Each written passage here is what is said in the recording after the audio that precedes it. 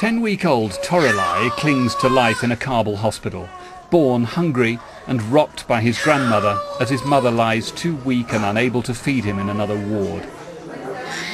The family were burnt out of their home by the Taliban.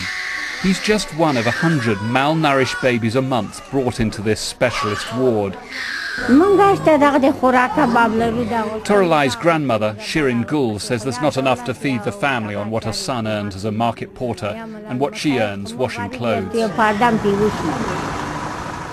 9 years on, there's not much to show for £24 billion of aid that's been poured into Afghanistan. There are even reports that US aid money may be directly fueling the Taliban insurgency. Launching a congressional report on misspent aid, Congressman John Tierney said American government money is funding a protection racket that would make Tony Soprano proud.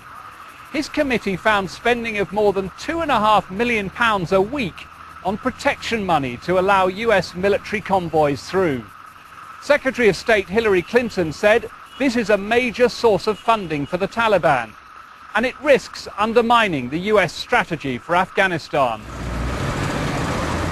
With most aid money spent outside the government, most of the corruption is outside the government. The security contracts, most of them are not helping the Afghan economy. Goods that could be procured here in Afghanistan are not procured here. They're procured somewhere else. They are not creating jobs for the Afghans. They're fueling corruption. Aid money that is given through the government, the internationals who are here on the ground will tell you is better managed by the government than it's managed outside. Providing affordable food needs a different kind of aid spending. A new business loan for this bakery came from an Afghan government-controlled bank funded by Britain, where the Department for International Development already puts more than half of its aid to Afghanistan through the government. They say they've stopped corruption by hiring honest people. We have a lot of ways that we stop the corruption. The one way is to hire in every field honest person. If we have honest person in staff, the ratio of corrupt will be less. In the hospital on the other side of town, Toralai's grandmother says she doesn't care where the aid comes from as long as her family survive.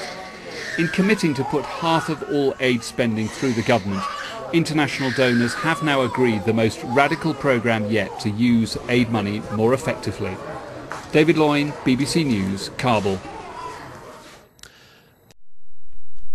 Discuss with me, Peter Dow, and other viewers of this video by registering your own username account with the For Freedom forums.